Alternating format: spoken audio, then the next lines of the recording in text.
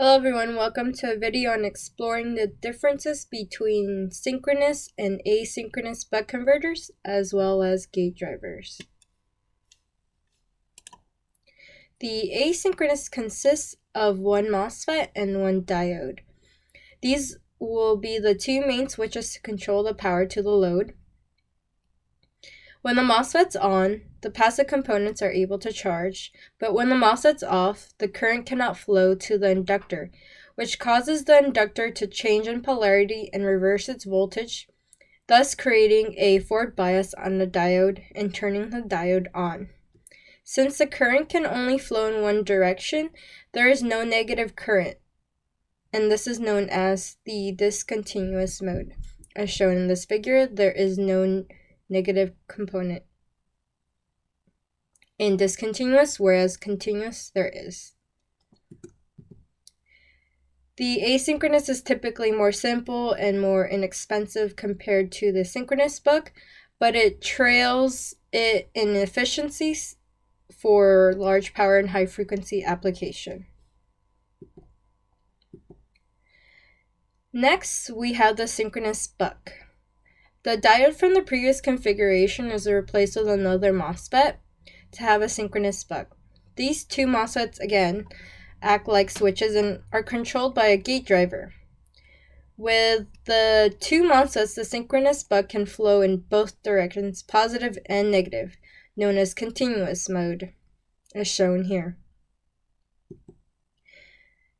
Although the synchronous is more complex to control, but it is better in efficiency for large power application.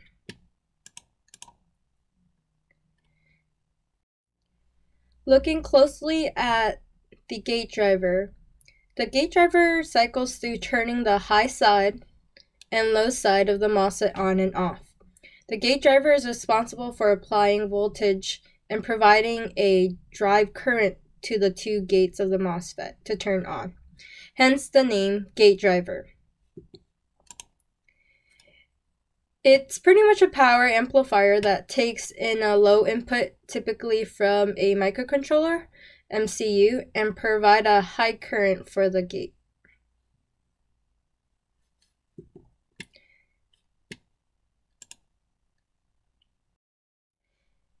Here are the references used for the slides and in this video.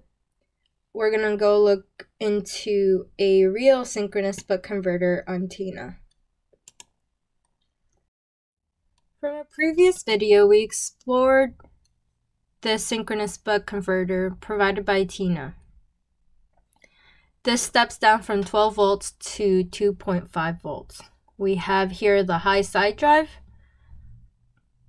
and we have the low side.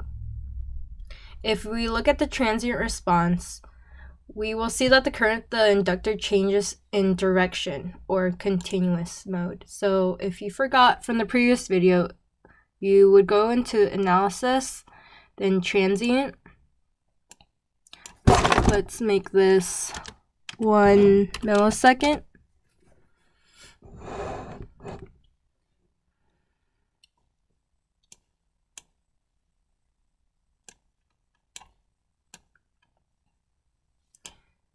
And here we can look at the steady state for the inductor current. As shown here, it shows that yes, it is in continuous mode. The current is reversing in direction. For the MOSFET to turn on, we look at the voltage threshold. So there had to be at least 3.405 volts for the MOSFET to turn on.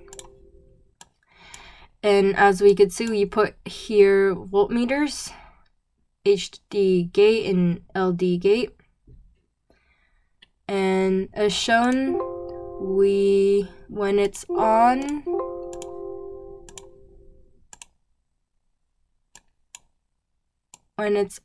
it's definitely getting more than the 3.4 volts it required. and same goes for the low drive.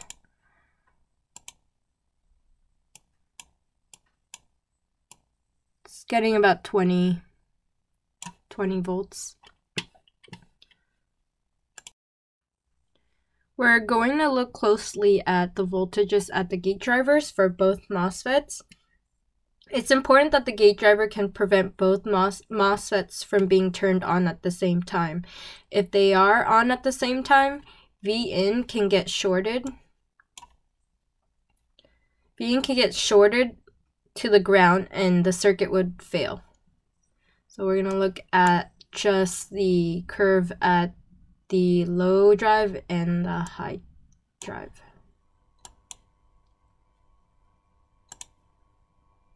We're just gonna zoom in here.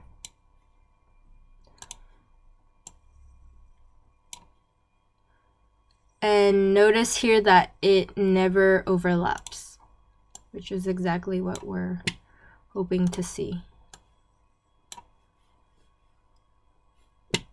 And that's it for this video. Thank you.